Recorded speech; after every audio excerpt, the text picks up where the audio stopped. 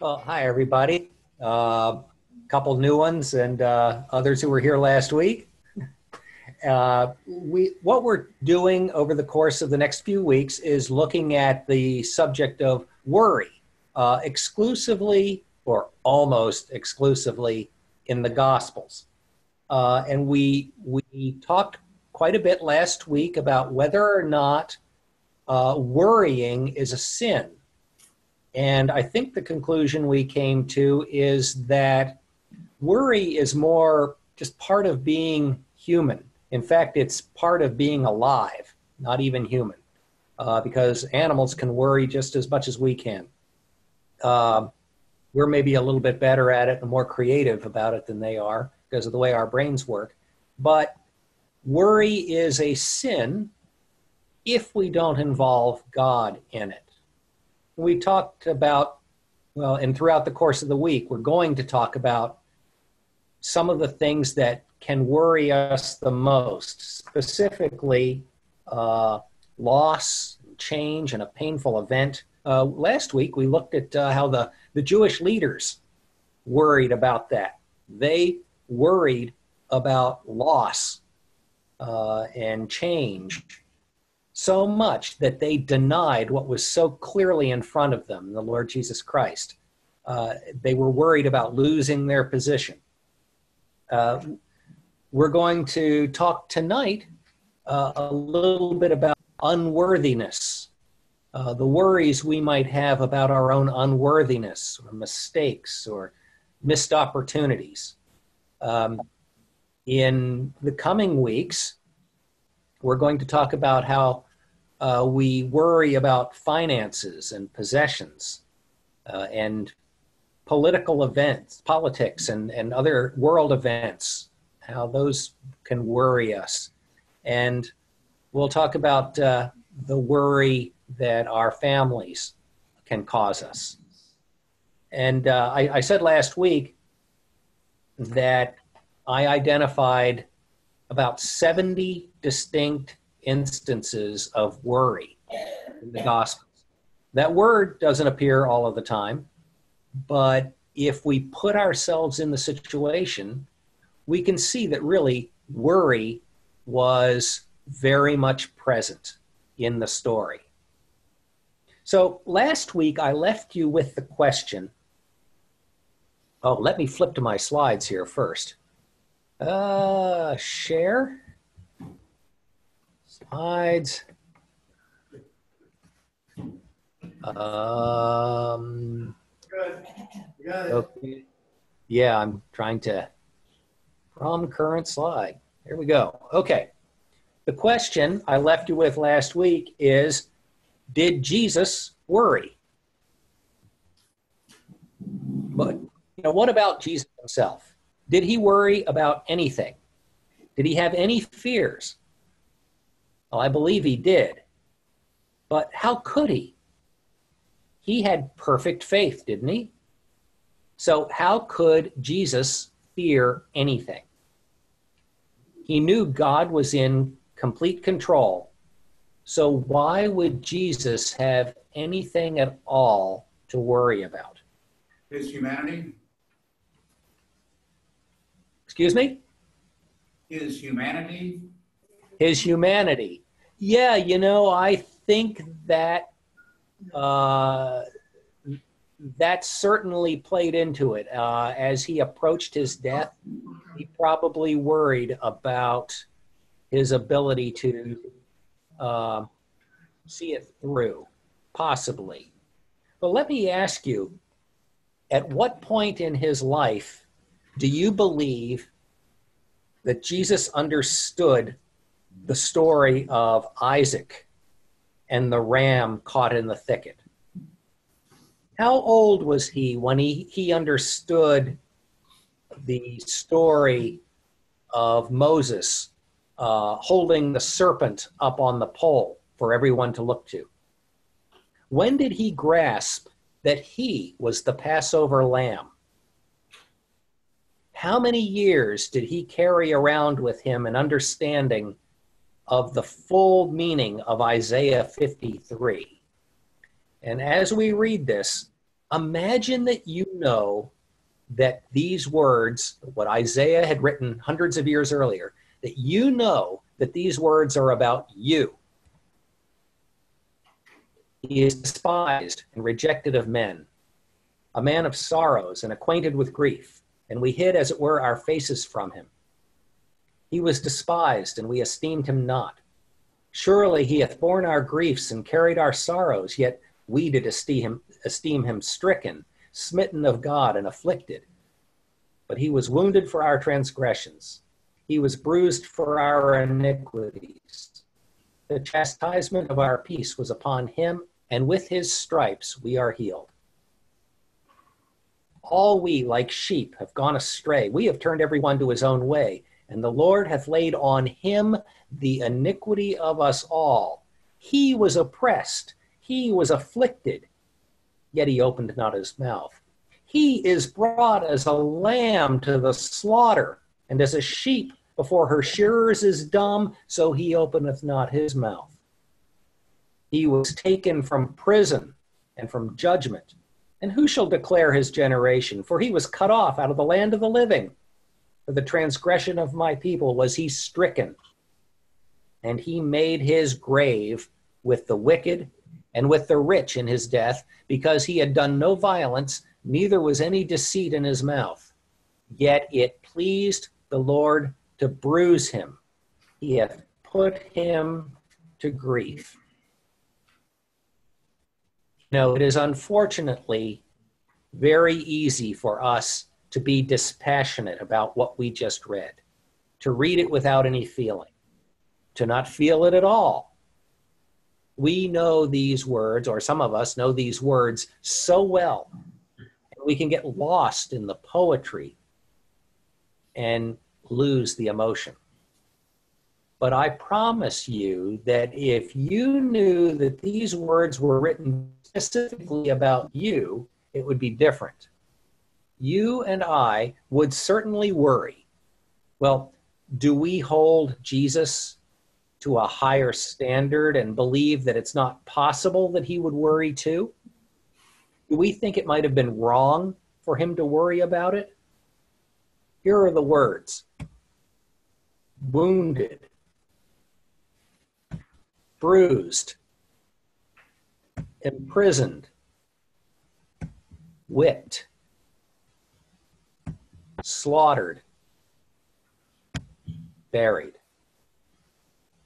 We're meant to reflect on this when we take the bread and wine.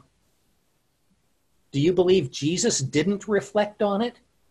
Look forward to it with trepidation every day?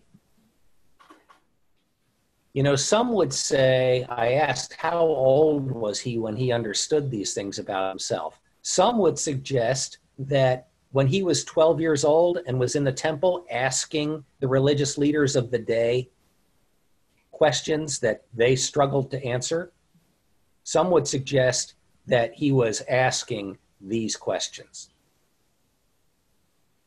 Well, about a year or so ago, my wife and I went to the Bible Museum in Washington, D.C. We couldn't recommend it any more highly. One room was an exhibit about life in Nazareth and the towns along the lake at the time of Jesus. And actors played roles and they described day-to-day life. In one spot, we looked down off of a hilltop and saw the towns that we all know side by side: Capernaum, Gennesaret, Bethsaida, Magdala, and the towns nearby like Nazareth and Cana. It was so easy to see this small area where Jesus spent so much time. And an actor playing the role of a stonemason explained that there were only a few hundred people in the village of Nazareth. So everyone knew Jesus. Most would have known him well. Matthew 13, Mark 6, and Luke 4 are parallel accounts of the time that Jesus went back to his hometown and taught in the synagogue. Luke gives the more detailed account, including his reading from Isaiah. The people, it says, all spoke well of him and were amazed at the gracious words that came from his lips. But they couldn't accept him for who he was because they had known him all their lives. And Jesus said, a prophet is not without honor except in his own town, and except among his relatives, and except in his home. There, no one thinks he's anything. He couldn't be anything. We've known him his whole life. How could he be anything? In fact, he went on to say that foreigners, like the widow of Zarephath and Naaman the leper, stories from the Old Testament, were far more open and accepting, and therefore were more acceptable than these people who had known Jesus his whole life were. Of course, these people who had known him his whole life couldn't bear to hear this from him. And so it says all the people in the synagogue were furious when they heard this. They got up, drove him out of the town, and took him to the brow of the hill on which the town was built in order to throw him off of the cliff. But he walked right out through the crowd and went on his way. So this was Jesus' first brush with death that we're aware of, where he grew up, in this tiny town where he knew these people. And they all knew him, and they all knew his family, and his family was right there too. In this tiny town, everyone would have known everyone else pretty well. And let's not forget that his disciples were there, and they experienced this too. Jesus may have been tough, but their skin was probably a bit thinner. So how did they process this event? The next event in Mark, and which seems to be the next event chronologically, was the sending out of the 12. Reading instead from Matthew, it says, I'm sending you out like sheep among wolves. Therefore, be as shrewd as snakes and as innocent as doves. Be on your guard. You will be handed over to the local councils and be flogged in the synagogues. On my account, you will be brought before governors as kings, as witnesses to them and to the Gentiles. But when they arrest you, not if, but when they arrest you, do not worry about what to say or how to say it. At that time, you will be given what to say, for it will not be you speaking, but the Spirit of your Father speaking through you. Well, was Jesus speaking only to his disciples? Or was he using the words he would also say to himself?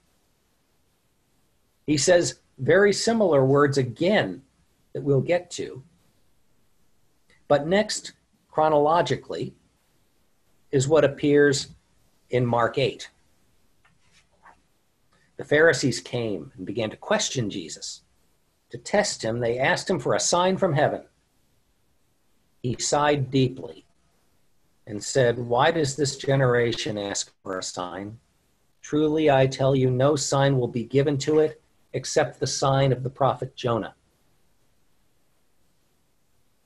Then he left them, got back into the boat, and crossed to the other side.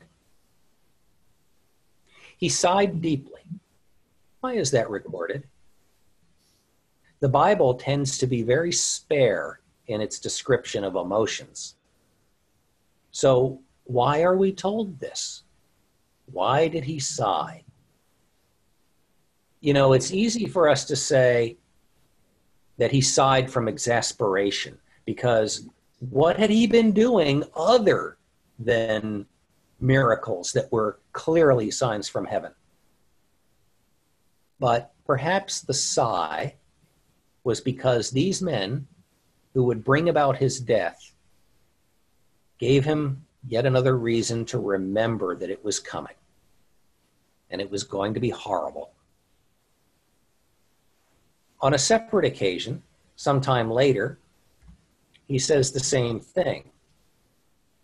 Jesus was driving out a demon that was mute. When the demon left, the man who had been mute spoke, and the crowd was amazed.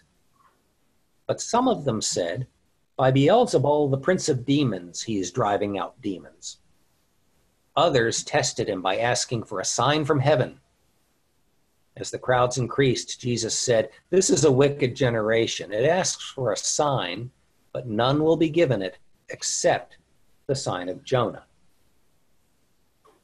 You know, we read that, and I think our natural reaction is to think, oh yeah, Jonah was in the belly of the fish for 3 days, just like Jesus was in the grave for 3 days. It's that simple. It's academic to us. But it wasn't academic to Jesus. It would take something out of him to say, you want a sign? I'll show you a sign. But first, I have to be killed horribly by you. So surely there is emotion there. He goes on to list multiple woes on the Pharisees, laying bare their hypocrisies and their blasphemies. He held nothing back. Then, at the end of chapter 11, it says the Pharisees besieged him with questions to catch him in something he might say. With this fresh in mind, chapter 12 begins. And I would ask again, is he saying this as much to himself as he is to the disciples? He's just had a very rough encounter with the men he knew would kill him. So was he confirming the truth to himself as much as to his disciples? This passage reads, "Meanwhile, when a crowd of many thousands gathered so that they were trampling on one another, Jesus began to speak first to his disciples, saying, 'Be on your guard against the yeast of the Pharisees, which is hypocrisy. There is nothing concealed that will not be disclosed, or hidden that will not be made known. What you have said in the dark will be heard in the daylight, and what you have whispered in the ear in the inner rooms will be proclaimed from the roofs. I tell you, my friends, do not be afraid of those who kill the body and after that can do no more. But I will show you whom you should fear. Fear him who, after your body has been killed, has authority to throw you into hell. Yes, I tell you, fear him. Are not 5 sparrows sold for 2 pennies? Yet not one of them is forgotten by God. Indeed, the very hairs of your head are all numbered. Don't be afraid. You are worth more than many sparrows. I tell you, whoever publicly acknowledges me before others, the Son of Man will also acknowledge before the angels of God. But whoever disowns me before others will be disowned before the angels of God. And everyone who speaks a word against the Son of Man will be forgiven, but anyone who blasphemes against the Holy Spirit will not be forgiven. When you are brought before synagogues, rulers, and authorities, do not worry about how you will defend yourselves or what you will say, for the Holy Spirit will teach you at that time what you should say."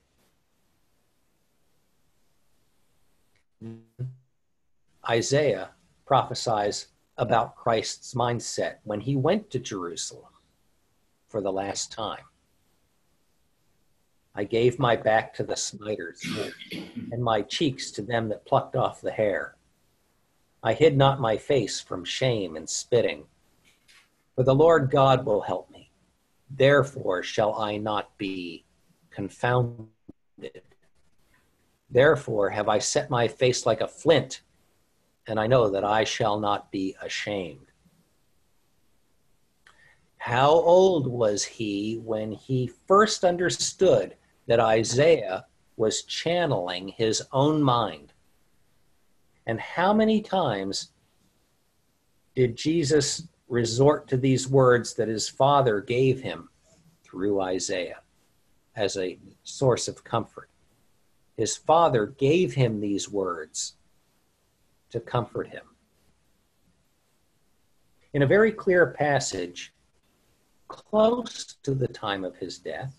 In fact, in the same chapter, John 12, where we're told that even some leaders believed in him but were afraid to say anything because of the Pharisees. We have these words about Jesus' own mental state. Now my soul is troubled. And what shall I say? Father, save me from this hour? No, it was for this very reason I came to this hour. Father, glorify your name. Finally, on that last night, then Jesus went with his disciples to a place called Gethsemane. And he said to them, sit here while I go over there and pray. He took Peter and the two sons of Zebedee along with him, and he began to be sorrowful and troubled. Then he said to them, my soul is overwhelmed with sorrow to the point of death. Stay here and keep watch with me. Sorrow to the point of death. Is it safe to call this worry? I would suggest that when he sweated great drops of blood, there could have been only three reasons. Either he was worried about the physical torture that would go on for hours, or he was worried that he would fail at the last minute. You mentioned his humanity. That he wouldn't be able to endure it sinlessly, doing his Father's will. Or maybe he was worried about the effect that the coming hours would have on his disciples, particularly over the 3-day period that he would not be with them. His prayer was, Father, if you are willing, take this cup from me. Yet not my will, but yours be done. So, did Jesus worry? It may be a matter of semantics, but I would say yes, he certainly did. Though he also had perfect faith. So worry itself is not a sin. It is a sin if faith is not involved. Did he let the thorns of living in this world get in the way? No. His faith was too great for that. Did Jesus' intense feelings about his impending death separate him from God? Of course not. It's my sense that Jesus dealt with worries of his own and so understands perfectly our worries. He also dealt on a daily basis, either directly or indirectly, with the worries of all the people who crowded around him. He was swarmed by people who lived in a hard, cruel world. People who were in need not only of a shepherd, but of spiritual, emotional, and physical healing. So it's my sense that Jesus, the same yesterday, today, and tomorrow, is eminently qualified to understand and help us with our anxieties without judgment. And let's not forget that Jesus was not alone in his ministry. Others were impacted, probably quite deeply, by things that were said and done. We're told that because Jesus was healing on the Sabbath, the Jewish leaders began to persecute him. Even if these increasingly bold and vicious attacks didn't cause Jesus to worry for himself, remember, there were at least 12 men with him. Maybe more when you consider the men who traveled with them also and the crowds. How did these attacks on their teacher affect them? I don't think there's any question they had cause to worry. We see that in them later when it says that Jesus set his eyes like flint to go to Jerusalem. When Jesus predicted and talked about his death over and over again, we're told the disciples didn't understand. but were afraid to ask Jesus to explain. Were they afraid of Jesus?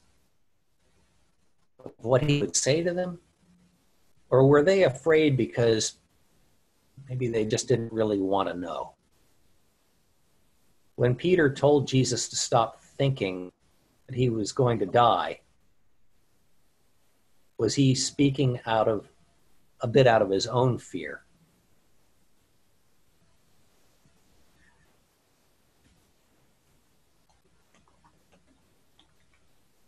All right, let's shift gears a little bit here. And I'd like to bring this a little closer to home, maybe for some of us. And I'd like to talk about unworthiness, making a mistake, and the possibility of worrying about that. I believe it's possible. Actually, I know it's possible to worry that we might not be found acceptable at Christ's return. I'm sorry, did somebody say something? No. Okay.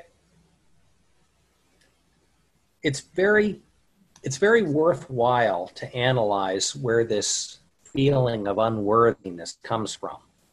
We all know in our heads that we're saved by faith and not by works. But we may sense that we're not particularly faithful. In fact, we know that we're nowhere near the ideal.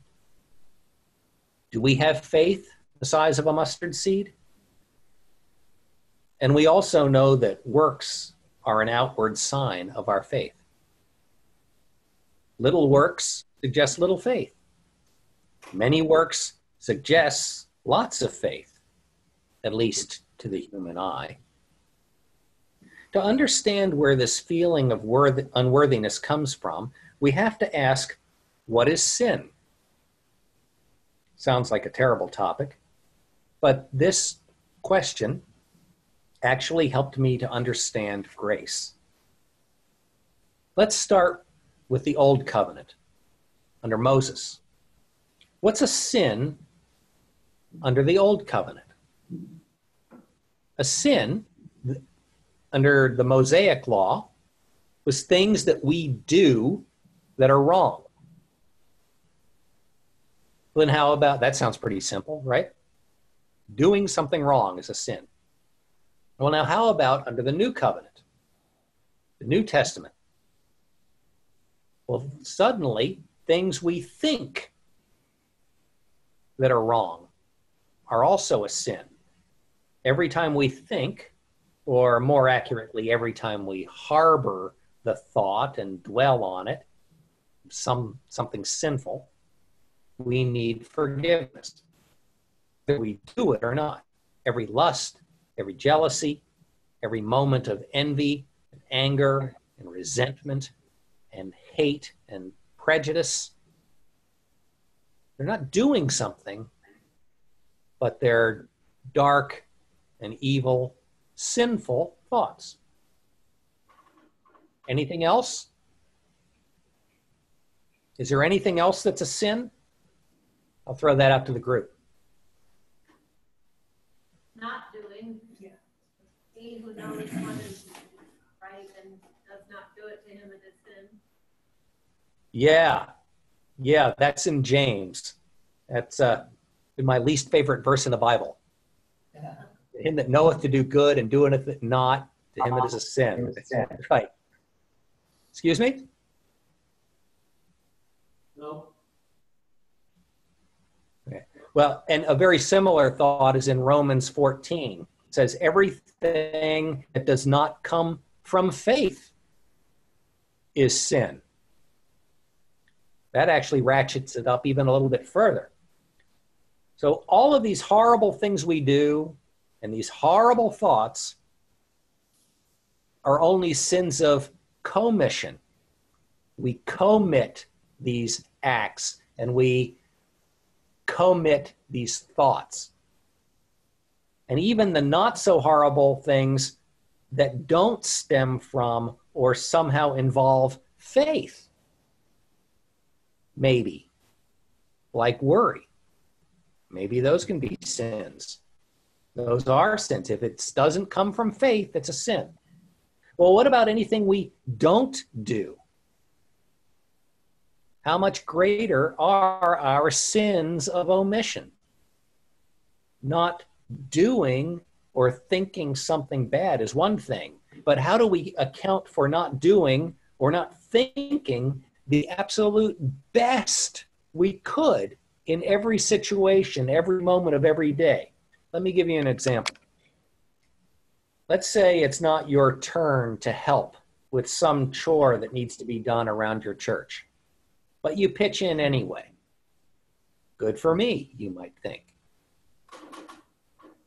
If you think you have any merit because of this, you've essentially gone back under the law.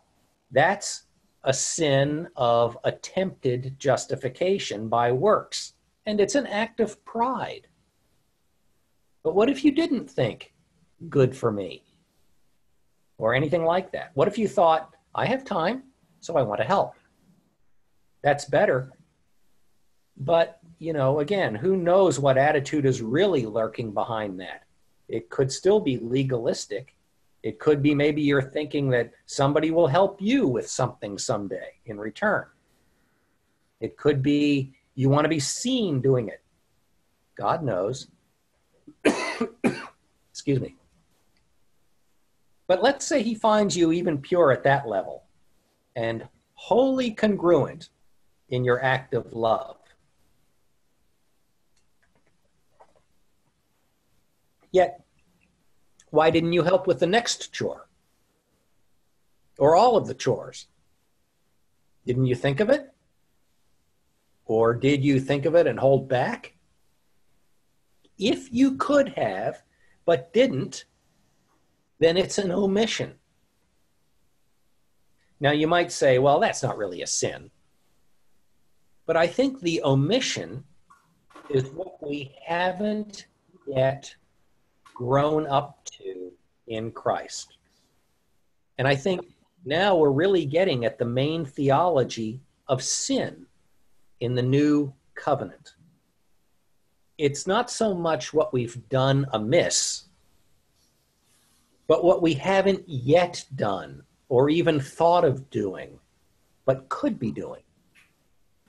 Omissions come when we don't preach freely, when we don't give freely, or lend freely, or help freely, or love freely, or serve freely. Sins of omission lie in our failure to become who we ought to be in Christ. Sins of omissions lie in the fact that we are not Christ's equal. You pointed out that James says, to him that knoweth to do good and doeth it not, to him it is sin.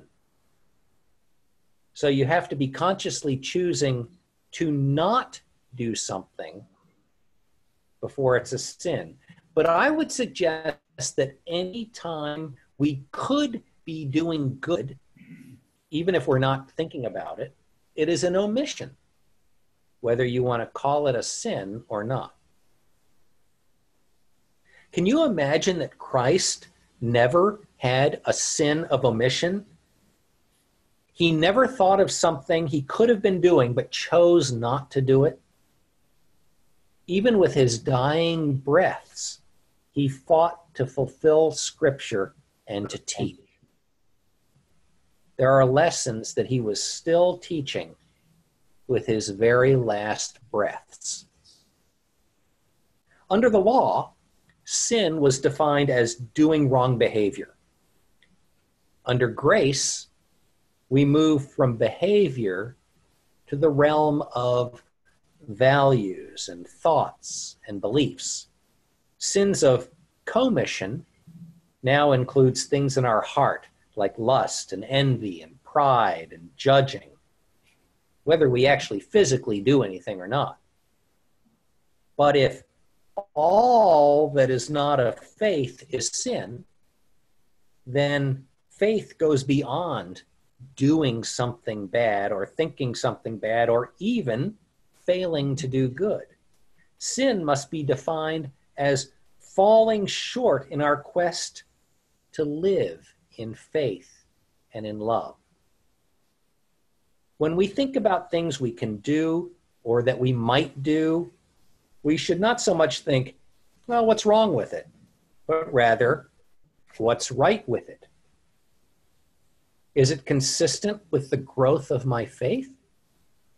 Does it help someone else grow in faith? Are you feeling better now? Probably not. Knowing you're more sinful than you thought you were a minute ago doesn't help you? Does it give you something else to worry about? Well, let me tell you how this helps me. To me, the beauty of this is that paradoxically, while I suddenly have more sins than I ever could have imagined, I can now truly see the futility of trying to earn my salvation or of thinking that I could ever be owed eternal life. I can more clearly see just how much God's promises really are a gift. In an odd way, it's almost freeing to come to the realization that I am so ridiculously hopeless that any rules or measures that I might put in place for myself or feel from my association with others are barely even the tip of the iceberg of how far short I can fall and how much I must rely on God's grace.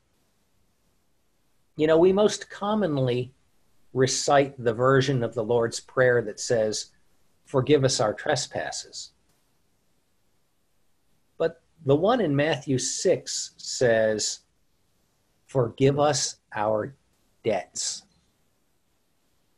I think what that means is, forgive us our omissions.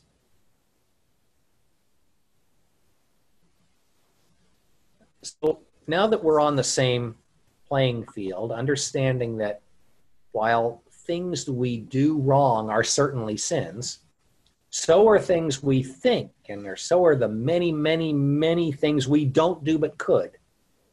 Let's return to the subject of worrying about our unworthiness.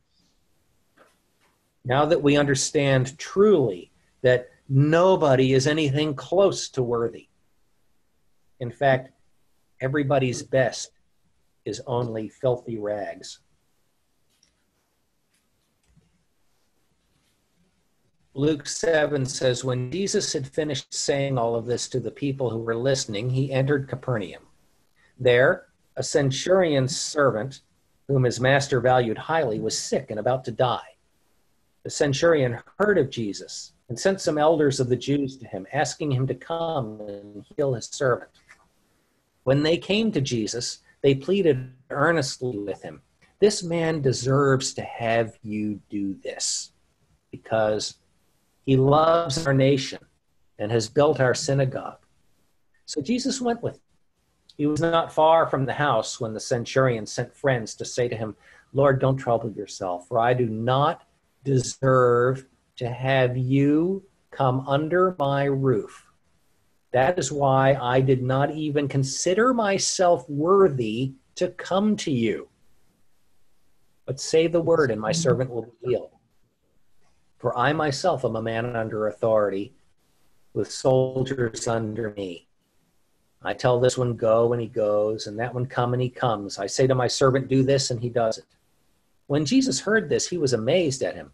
And turning to the crowd following him, he said, "I tell you, I have not found such great faith even in Israel."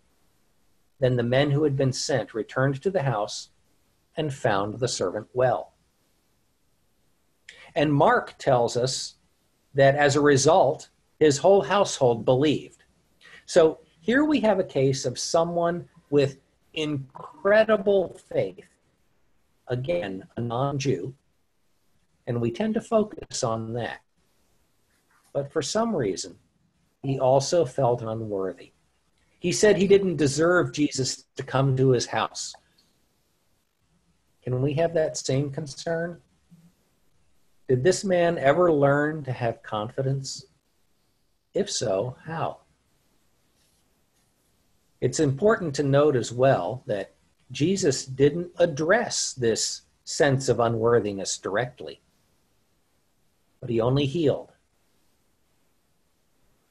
One suggestion I've seen is that the centurion knew that by Jewish custom, he was unworthy, because if Jesus entered his house, Jesus would be defiled in the eyes of the Jews. Maybe that's true.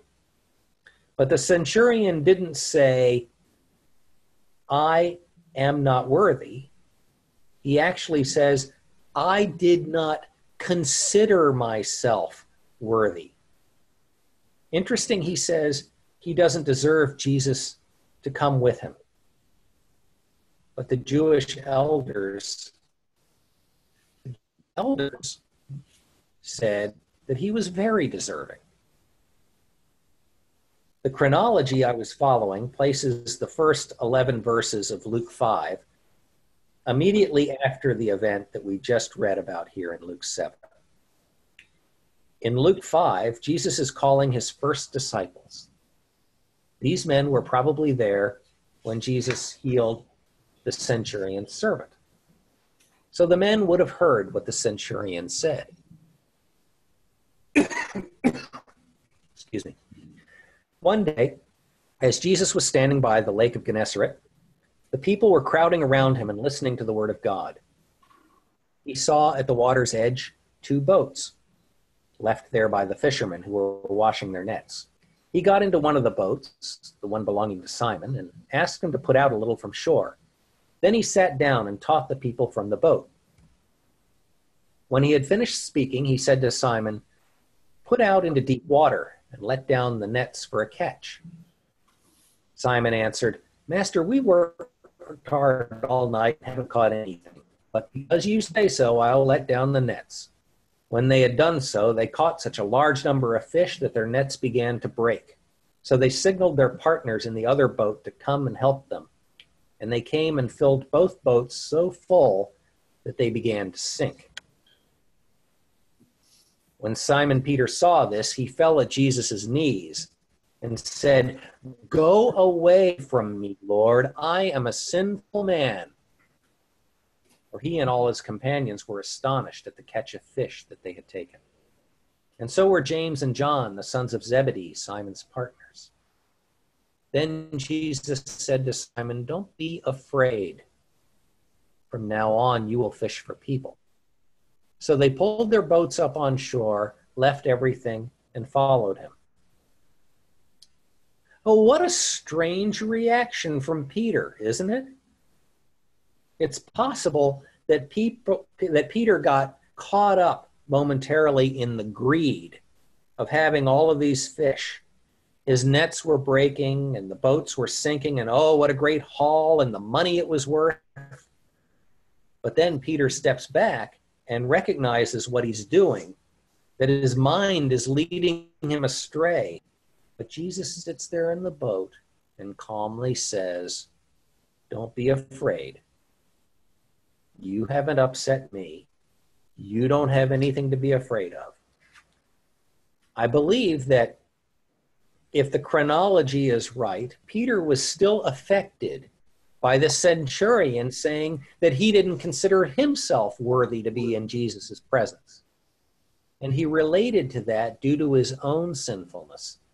And so he considered himself to also be unworthy of being so close to his Lord. Moving forward in Luke 8, we have the account of Jairus and his daughter, similar in some ways to the centurion and his servant. But this story is interrupted by the account of the woman with the issue of blood. We'll look instead at the more complete account in Mark. A large crowd followed and pressed around him, and a woman was there who had been subject to bleeding for 12 years. She had suffered a great deal under the care of many doctors and had spent all she had, yet instead of getting better, she grew worse. When she heard about Jesus, she came up behind him in the crowd and touched his cloak, because she thought, if I just touch his clothes, I'll be healed.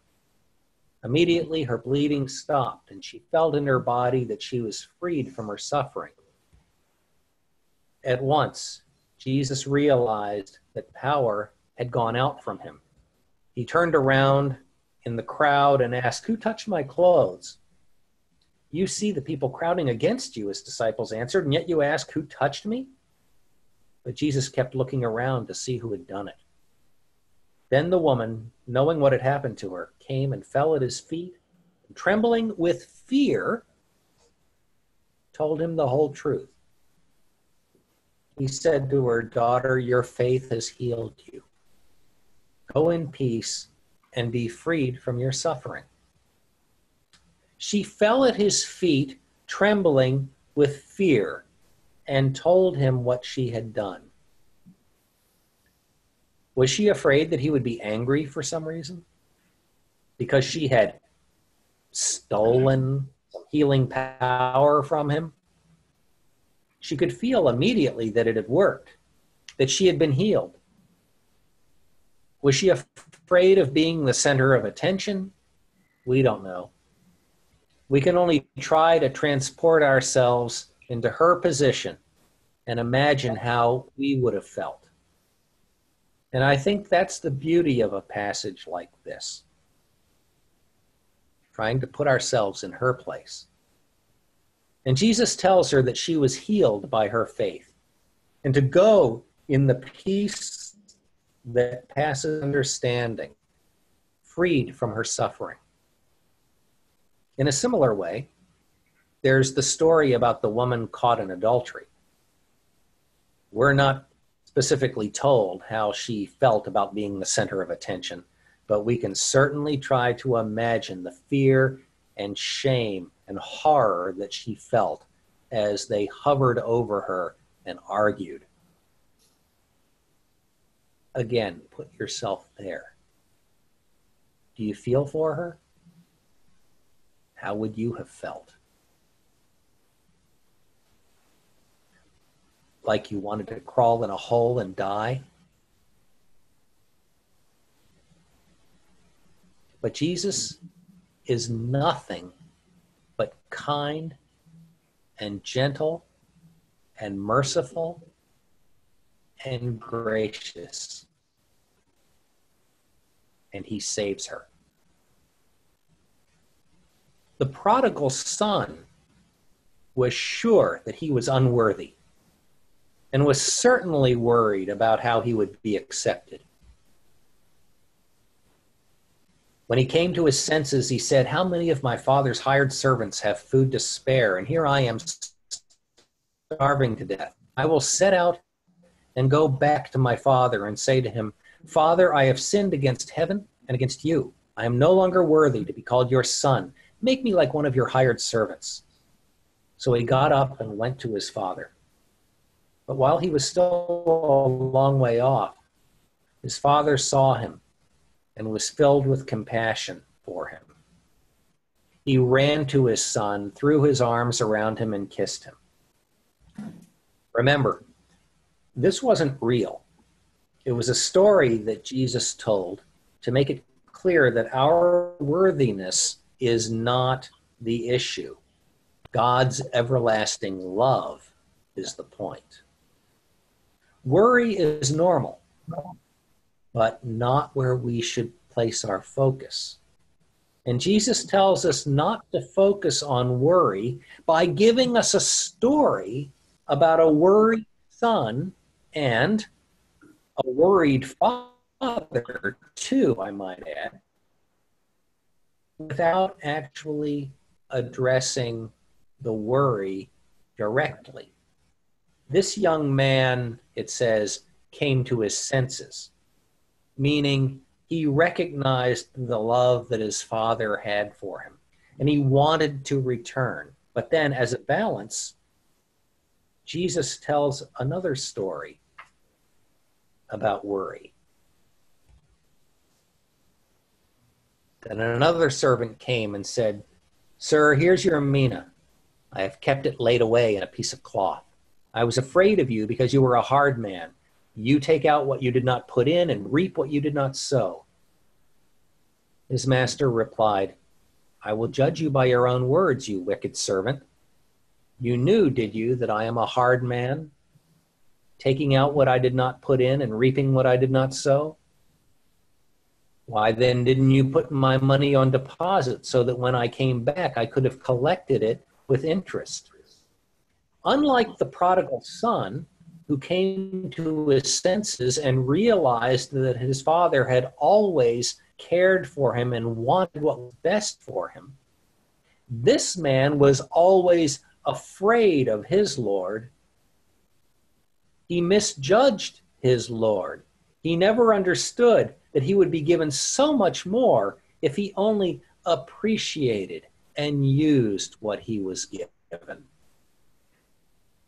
Or maybe if he had begged for forgiveness as the prodigal son had. So his Lord judged this man just as he anticipated that he would. Love is the proper motivation, not fear. And perfect love casts out fear.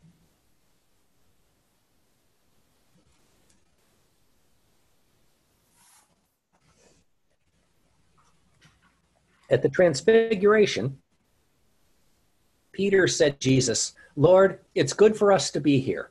If you wish, I'll put up 3 shelters, one for you, one for Moses, and one for Elijah. The parallel account in Mark says he only said this because they were so frightened he didn't know what to say. While he was still speaking, a bright cloud covered them, and a voice from the cloud said, This is my son, whom I love. With him I am well pleased. Listen to him.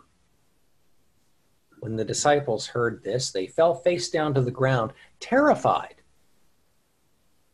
But Jesus came and touched them. Get up, he said. Don't be afraid. When they looked up, they saw no one except Jesus. Why were they afraid? They were just told, this is my beloved son. I'm well pleased. Listen to him. Oh, what did they have to be afraid of? Why were they afraid? First, on seeing Moses and Elijah and somehow knowing who they were, and Jesus transfigured, and then a voice from God. To me, I think this event is a reflection of what it will be like at the judgment seat. So again, why were they afraid? Did they consider themselves unworthy to be there? But Jesus just tells them not to be afraid. Would that, will that, when that time comes, and it will for each of us, will that be enough for you or for me? It's hard to know today sitting here, isn't it? One last example of the fear of unworthiness. Matthew 26. When evening came, Jesus was reclining at the table with the 12, and while they were eating, he said, Truly, I tell you, one of you will betray me. They were very sad and began to say to him one after the other, Surely you don't mean me, Lord. Again, can you put yourself in their place? Can you imagine if Jesus were here and said that someone in this room would betray him? Would you wonder about yourself?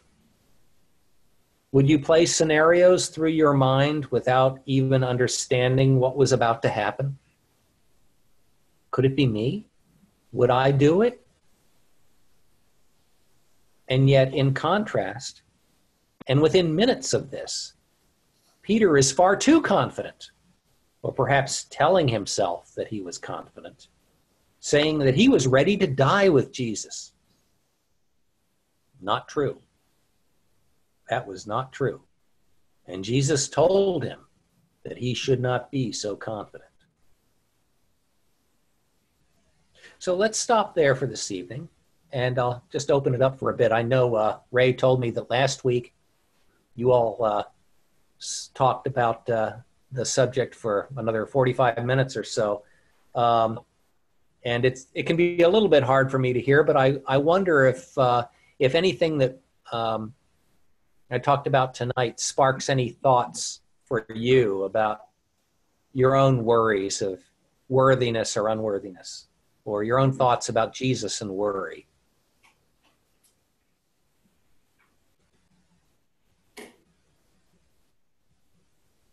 Everybody. Okay. I would think of, Well, we'll leave it there for tonight. Oh, I'm sorry. I think of an older sister that I know that feels very unworthy. And I think, you know, when we feel ill or are getting older and all, we may get, you know, less confident in ourselves in general, maybe in our physical abilities or whatever. And that's something to try and think about maybe before we get there, so that we can try and build our faith and not feel, you know, unworthy of God's grace, I guess, is kind of part of it. Because there might even be some sin in wallowing in too much unworthiness. Just like there is sin in too much, I'm worthy, I'm saved no matter what, you know, kind of feeling. So I don't know, I'm just speaking out loud because I was sad, because this person has lived a long life of faith and belief, and, you know, in her old age, she is questioning herself or her worthiness.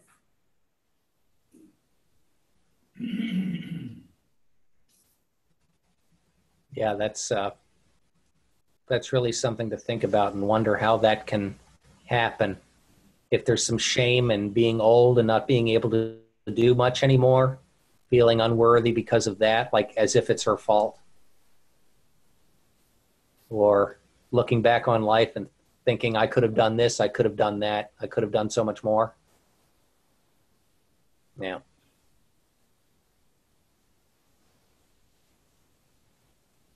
Well, next week, we will talk about the fears that we can have about money and possessions. I know that that can be the root of a lot of worry for a lot of people. So that'll be the subject for next week. But for now, I'll close with prayer. Father in heaven, thank you for giving us the richness of your scriptures, from which we can learn so much if we only look for it. There's so much in the Gospels about the very natural feeling of worry. And it's there for us to uncover and to see and to appreciate your message. We thank you, Lord Jesus, that you dealt with worry through your whole life. You dealt with it perfectly. And you understand our hearts. And you are able to show compassion. You do show compassion.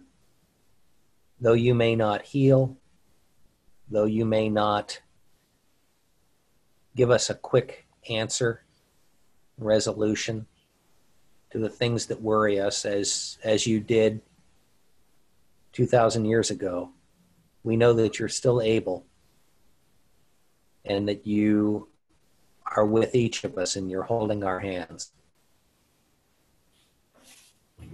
We thank you for this time to consider the subject, and we pray that you'll go with us in the coming week.